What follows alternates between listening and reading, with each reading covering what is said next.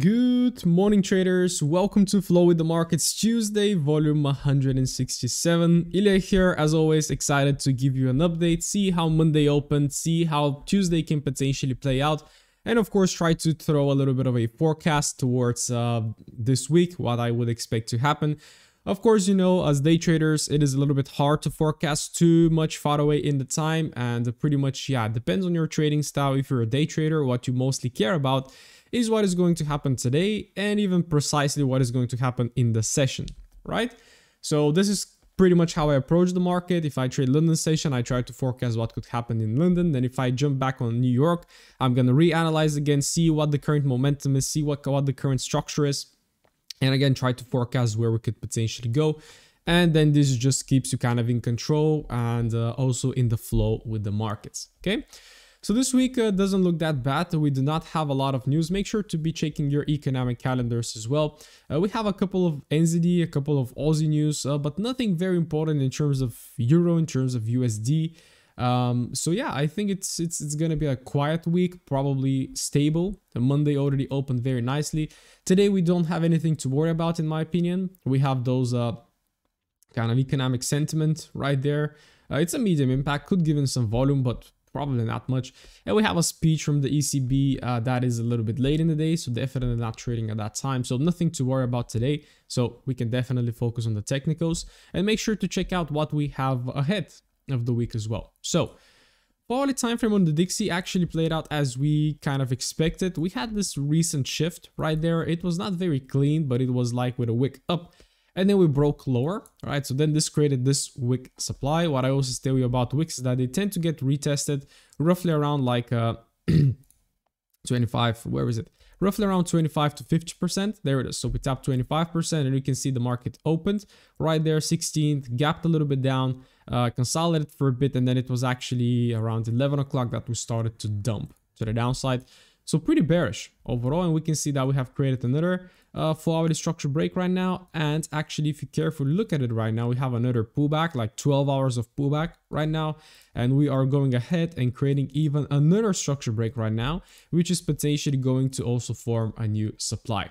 Okay, so it doesn't look amazing because we have all of those areas right there. We left all of that empty space. So what can also potentially happen is we can maybe shift up right now and then turn bullish. Maybe this is why this range is being created right now, so the market can make it and then it can break it above like this, right? And then of course we can start going long. So that could be a potential outcome that I'm expecting. Why?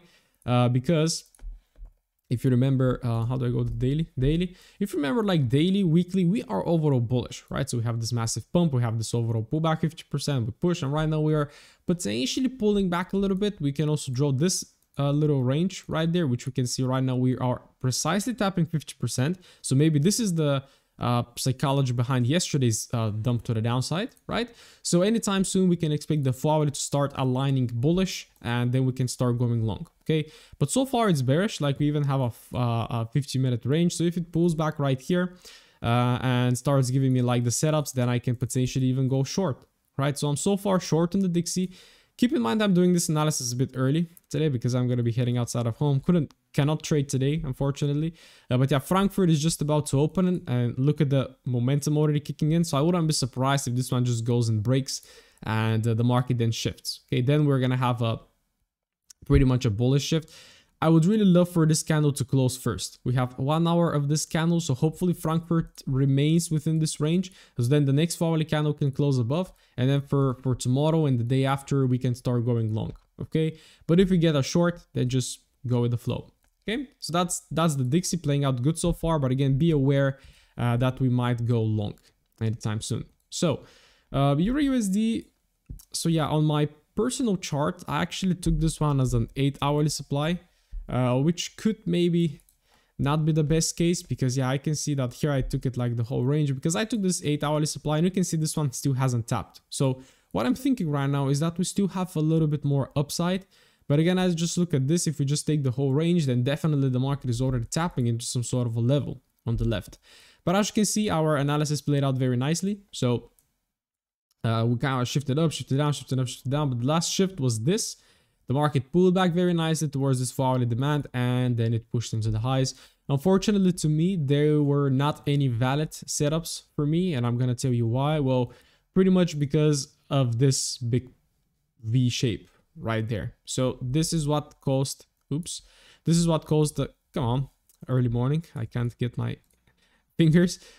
This is what caused the upside move right there, and this is what caused the downside move, right? So this is up, this is down, and this is what caused the break of structure and also trend change. So technically, what is our valid range right now? Well, to me, it was this one. Okay, so all morning yesterday, all day, well, almost all day until like late New York session, we were trading within this range, which according to me was bearish, right? So after here, it was kind of wick down, wick up, wick down, wick up, wick down, and then it pushed up. But then at that time, it actually tapped into supply. So I did not actually consider longs from here. And even if I did consider longs from here, then the entry opportunity was not present. Then all you have to do is just follow like the 1 minute to the upside. So nothing that I missed personally yesterday. And right now we see some clear momentum. But again, is it really bullish, right? That's the question. Well, currently we have a very nice structure. So currently we have this 50-minute shift. Then yes, the market shifted bearish for a while, but then it shifted back bullish right there, right? So what caused the shift to bullish? It is this zone right there. We also have a little bit of a base candle in the middle, right? And both of those zones are in the 50%. So pretty much what I'm looking for right now, you can have actually 2 alerts. That could be a quick Frankfurt/London open trade, hopefully to make another high towards this 8-hourly supply. Okay, if not, if the DXY also starts to reverse bullish, this one is going to reverse bearish, and potentially we can start a pullback or a reversal. So pretty much this is EU, right? So I'm going to be looking for this or for that, right? Both are valid, and I'm just going to be looking for my entry opportunities from both of those zones. Okay, so that's EU, very simple. Unfortunately, this one does not really have a valid kind of range. You can see those candles are bullish, unlike the DXY, which created a very nice 4-hourly zone. So even if this one right now breaks below, it doesn't mean the 4-hourly is going to shift bearish, right? That's a little bit of a problem because again, currently, to me, the 4-hourly range is this, right? So we kind of pull back, we sold, and then we bought, right? So this is my 4-hourly range. It's not this little guy right there. So again, that divergence between the DXY and EU nowadays, it's driving me crazy, but it is what it is. So currently, long bias on EU. I follow the 50 minutes until I'm proven wrong. Euro JPY just continues to pump, right? We just took out the high. We expected that the market is going to take out the high, but yeah, this one just opened and just took it, right? No slowdown, no pullback, no nothing. So again, we have to adapt. How do we adapt? Well, that's a bit tough. So yeah, man, this is very tough. So technically, it even didn't form like a valid high or low or something. Like I just threw wicks. So I'm gonna take this one. We also have, oops, we also have that little guy right there as a potential 4-hourly zone. Right now we kind of slowed down for a little bit, pushed up, so it's just extended. It's just extended right now, and probably the 50-minute is also looking bullish. But I would say when it's like this, then avoid following it too much. And what I simply see right now is that the 50-minute took out the Asian high, took out probably previous daily high or something, took out the high on the 50-minute, and if we take out the low right there, this will be a potential trend change, so we can even start looking for the shorts. But then if we also, similar to EU, if we start holding from this zone and shift back bullish, then I do think we can also take a long from here. Okay, so again, EJ, it's also all about the flow. Just keep in mind that this one is a little bit extended, but again, guys, well, it's never extended. It can just keep pushing and pushing and pushing. So keep following the 50-minute until you're wrong, and make sure if you want to go long on EJ that the 50-minute is bullish, right? Because this gives you a very high chance of success. Aussie dollar. So what I expected on this one is, yeah, I didn't expect this one to hold. But yeah, honestly, it makes sense. So what my forecast was to actually have a break below here, so then we can trade from this supply. Okay, so this supply right now is completely invalid. This supply becomes valid if we break structure below, but we didn't break structure below, and actually we held bullish, which is not very surprising because we had like this sell, then we had this buy, which caused a 4-hourly structure shift to the upside. We just simply pulled back to the extreme wicks right there, and we have been rolling very nicely to the upside. So this makes me think, are we going to take out the high? Well, it's very likely. It is very likely. So what we have right now is, again, like a little slowdown. The market wicked low, wicked high, which technically creates a 50-minute range. And yeah, you can see it right there. So we have a push, broke the high, then broke the low, right? But right now it's breaking the high again. So this is kind of the last shift right here. And then what our task is to find a potential zone to enter from that is potentially below the 50%. And I'm gonna already let you know that this is on the hourly. So I'm gonna take this hourly zone, which is kind of one candle engulfing candle following a very nice demand zone. So yeah, this is currently my outlook on AU. It's also bullish to me, similar to EU. So I'm gonna flow with this kind of flow until it goes wrong, right? And when it's gonna go wrong, if we break below it, or if we make a high and then we break the new higher low. Okay, so if you're looking for an intraday setup right now, then I do believe long can be the case, and the market is right now responding from some sort of supply on the left, but it's very close to also taking out the high. And if the 4 hour is really bullish like this, then I do think it could take out the high. So let's see if we can actually get a long opportunity on AU. It doesn't look bad at all. Yes, look at this one. So this one is also playing out very nicely. We had a similar setups across the board, and they all play it out. Break of the low, break of the high, retest of the zone, and continuation higher. Okay, so we can all the way refine this one right to the last candle. This is where we currently are at.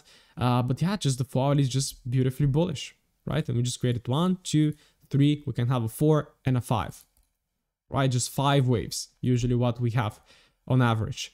So very bullish 4H. It kind of gave that little pullback. So still, what I forgot to mention on the Aussie as well is that, yeah, we don't have a valid range. I'm sorry. So we don't have like a break of structure right there at the highs in order to draw something like this, right? Or something like this, I should say. So we're still trading within this range right now. While what we have on AJ is a brand new range because it made a new high. Okay. So even if we right now break below this, right? If we break below the Asian low, which is also kind of holding the demand zone, right? If we break below it, then that does not mean we're reversing bearish, right? We're still bullish trading within this range, and then the 4 hour time frame can just pull us back below 50%. The 50-minute can align again, and then we can start going long. Okay, so there are my 2 potential outcomes on AJ. Sorry, right? I'm looking for a trade right there, for a long trade right there. If this one fails, then we can also take short-term shorts, right? But then I'm simply gonna be looking for a 4 hourly pullback below 50%, and then potentially we can continue longing because we can expect one more pullback and one more leg into the highs. So let's see if that's gonna come to fruition. Surprisingly, what we see, NZUSD actually broke the high. Okay, so this setup again, pay attention. So hopefully some of you didn't short from here, because again, this only shorts if we break the low, then this makes this supply valid. We didn't break the low, so this is definitely invalid. And what I really like about NZUSD is that unlike the Aussie, it actually ended up breaking structure, right? So breaking structure there, very nicely bullish. And right now we have actually a bullish range right now. Oops. So what we can do right now, well, we can just keep following it again. We can initiate the pullback right now to come back towards this little wick right there, which is probably going to be seen like on an hourly or in a 50-minute time frame. Yeah, this one is a bit tricky because we have this zone right there and then the last sell and then the buy. So the last 50-minute range is this. Okay. So technically, yeah, we can look for this little guy, but I would just gonna take also the Asian low, just make a zone like this. Okay. So what could happen right now is we can pull back towards this one and maybe hold. Who knows? This one is a high probability right here, but if the market comes down there, it's gonna shift the 50-minute bearish because the 50-minute is gonna shift bearish right there, and then we have to wait for alignment, right? Then we have to wait for the 50-minute to turn back bullish and then to potentially go with it. Okay. What could also happen is we can go at the high and then shift lower, so then we can go short into the 50%. That is another flow we can do, right? So there are potentially the 3 potential outlooks, right? It's very hard to really forecast what's gonna happen because we just don't know what's gonna happen, right? All we can do is just flow and just see what the market's gonna do. But I try to give you as many examples as possible so you can potentially expect what could happen. But a 4th thing can also happen, which I don't know, right? So this is my view on NZUSD. If we tap inside this one, a long is valid. And keep in mind the 4 hourly is beautifully bullish. So the highest bet that you can take is going long. I would expect NJ to be very bullish as well. Like, oof, look at that. It's just smashing the roof right now. So it's pushing very strongly right now, making a new high as well, like a very massive push on this one. Wow. Why? I don't know. I think we had some news on NZD. But yeah, pretty much I do think again the demand zone is going to be within this wick. Yeah, technically you can even take this one, but this one is way too low, right? The market pushed 250 pips to push up, so it's not gonna push 200 pips down just to tap this. No, it's probably just gonna pull back somewhere right there. I can see also wicks right here, which is probably gonna be my 15-minute zone. Yeah, there's our 15-minute zone. I'm just gonna make it smaller, similar to what I did on the Aussie. So same setup, exactly the same setup. We'll be looking for this pullback right there, a setup, and a potential long. If this doesn't work, then I'm gonna be looking for the lower one. But if this one breaks, then the 15-minute is gonna align bearish. So we have to wait for realignment. And of course, what could happen right now is the market can break above. And after this break above, you can of course keep following it. But if it breaks below, then you can go short into the lower zone. Okay, so this is actually another situation we can have on the Aussie as well. But I don't know. I think I mentioned it. Okay, it's too many scenarios. I usually don't do this for myself. I just I just watch the market and just adapt with the structure. But for you, I would like to provide you like with those occasions. Okay, so that's NZJ, very bullish together with the NZD. So your best bet is going long. UJ, this one probably also. Ooh, I'm very optimistic. Yo, where are you going, bro? Like a massive big pullback? No, you can see this one just keeps pushing, and this one is actually a valid hourly break. It broke again. A little bit tough, but this one is kind of a 4-hourly demand zone, so it's just tapping into that demand zone, but it's very choppy, man. How do you trade this? Yeah, well, technically this is a break of the low, then this is what actually caused the shift. Then potentially you can find like a demand zone right there. It tapped the demand zone and it's probably already giving you like a 1-minute entry right there. So you're a bit late on the train, right? But it could give another setup. I just don't see it very well, right? The 50-minute is pushed, so we can have like another test. We can have another test right there. But yeah, I would say just if you're trading UJ, just find your way towards getting long because it's just bullish, right? Right now it's making this kind of 4-hourly ranges right there, which is very good. But in order for the 4-hourly to shift bearish, this is what you need to see, right? This has to break first. So as long as the market is above this zone, right? If we can even take that zone right there to be more precise, right? As long as the market is within this zone, you keep longing. Okay, don't short. I saw somebody mentioning shorts in the comments. Please don't, right? Save your balance, save your capital. So yeah, if we can manage to get long, like on long is already playing right there, so it can just continue pushing up. But like on Frankfurt Open or maybe London Open, we can have that little sharp spike into the lows. UCAT with the bearish Dixie actually failed to hold from this zone, right? So what it did, it kind of shifted bullish. It gave a little long right there. It pushed up, it failed. And right now it's shifting lower. So we have to re-examine what is happening on this one. Well, we are technically, it is breaking structure to the downside right there. And yeah, it doesn't look like a very, very valid range, but it looks like a new 4-hourly range, this one. And what did I have on the daily? I keep doing D1. Use the cat 1 day. Yeah, on the daily we're bullish, so that could be the case that we are pulling back right now on the daily. But then again, for me, for my strategy right now, I have to wait for the 4-hourly to align back to bullish, like similar to the Dixie. Okay, so in order for the 4-hourly to turn bullish, this has to break, right? But as long as we're below this one, I'm bearish. So if I have a pullback right there, I'm going to be looking for a short on this guy. It actually looks good. Exactly the same as the Dixie. Does that usually look move together with the Dixie? Because it looks very similar. Like they have a pretty much the similar range, and they have pretty much the same 4-hourly play out as well. So this is how I look at UCAT right now. The most recent flow is bearish, so I'm gonna keep following the bears. And I'm just gonna keep following the 4-hourly ranges, because in order for me to long right now, as I said, I need the 4-hourly break, 4-hourly retest, and then we can go to the moon. Okay, so this is how I look at UCAT right now. Very, very simple. I'm not trading this pair yet. So GU actually played out the bullish scenario. This one was the bearish one to break below and then come back to retest. This one is the bullish one. Unfortunately, it just opened and it just pumped. So no pullback. That's the unfortunate part. Right now we're having a structure break right there and a brand new range, which is right there. So we're tapping like in a big zone right there on the left, so it's actually pretty big. So I'm just gonna remove it and focus on what is happening right now. The market can potentially pull us back towards the 50%. I don't see a clean zone though. We have to like go to an hourly time frame maybe. yeah, even the hourly is not that clean. Like GU is a mess a little bit to me personally.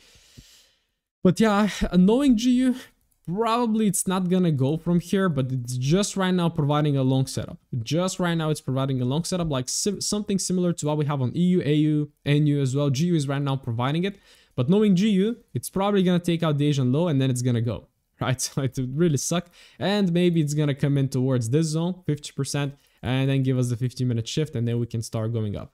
Okay, so let's see how it goes from here. But yeah, this is an immediate long you can be taking. Like the 1 minute is probably being provided right now.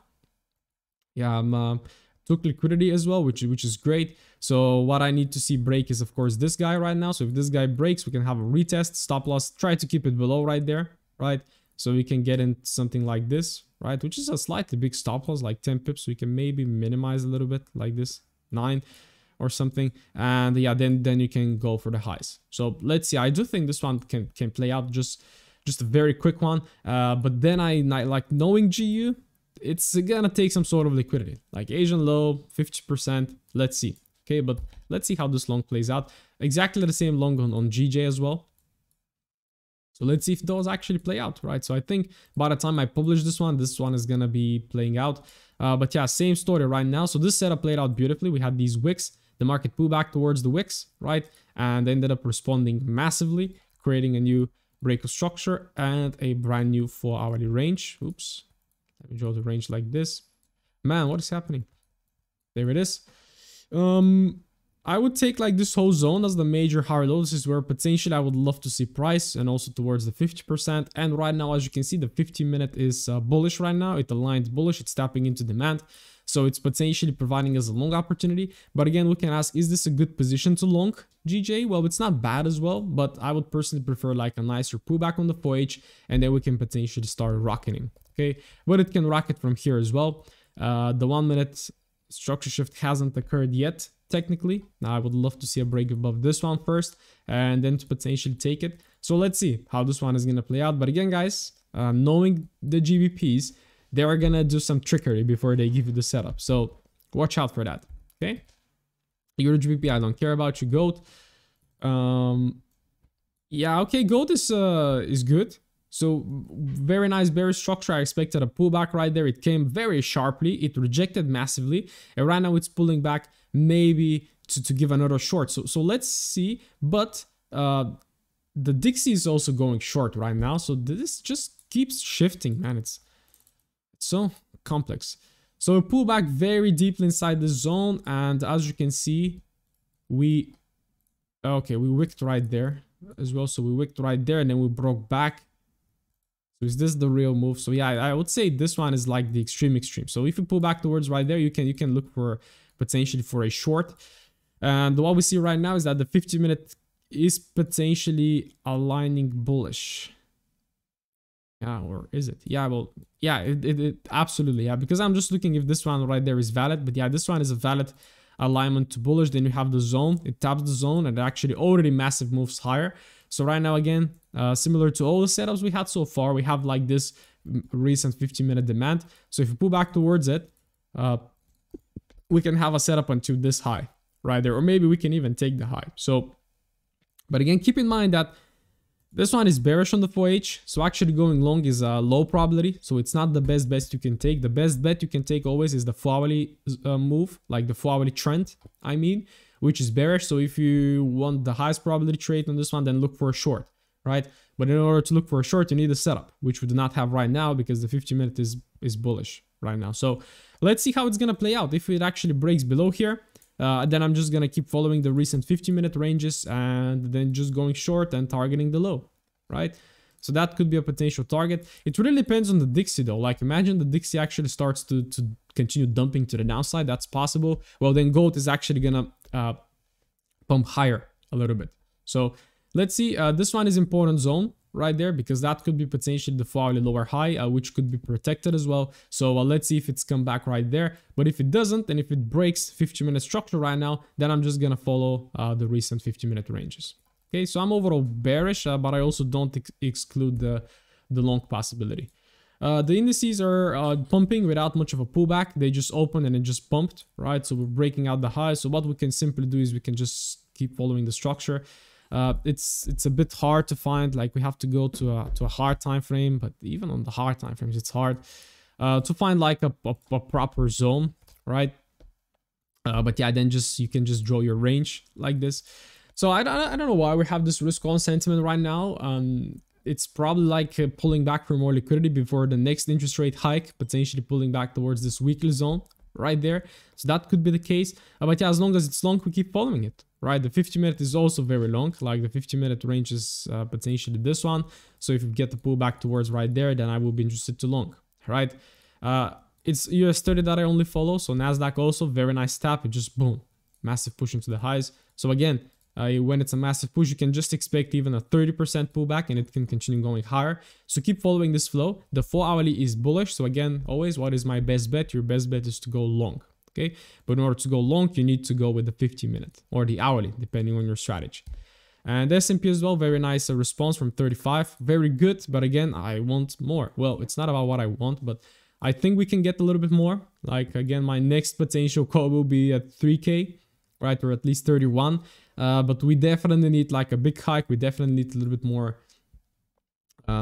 fear into the market. So probably this could happen. Let's see, right? Let's see. The market is right now coming to revisit like this supply. So let's see how it's gonna hold. But we have 1, 2, 3, 4, 5 pushes potentially that we can make. So we can go even for one more higher. Okay, so keep following the flow as long as you're wrong. Bitcoin, ooh, what is happening right there? I saw some news. Like, yeah, I just went to take out the low. And yeah, just throwing some mad stuff. So I'm just avoiding Bitcoin and Ethereum for now. They both grab some nice liquidity. I don't know why. Maybe some of you knows. But yeah, to keep it simple, I'm gonna end it up here, right? So bearish Dixie so far. Looking forward to see if we can follow the bears or if it's actually gonna turn bullish. EURUSD is also bullish. Looking for a potential setup like this, right? That can potentially play out right now on Frankfurt Open. Aussie dollar, NZD, AJ, EJ, NJ, everything is bullish right now. But again, stay mindful of this, right? So right now, if we break above, then if we break below, it's gonna line bearish, right? So watch out the ranges, right? Watch out the ranges. UJ is also bullish. We can have a chance to go long on this one. GBP USD is just potentially providing a long setup, although it hasn't really. Okay, just now, right now it broke, so you can maybe go ahead and take a long on this one. Let's see how it plays out. GJ is also long. Gold is a little bit 50-50 to me. It's bearish on the 4H, but it kind of looks like a little bit with a bullish sentiment. So let's see. Okay. Hopefully you enjoyed it. Let me know if you did down in the comments. I wish you a crushing week ahead of you. And yeah, let me know how you performed then on Saturday. And see you then.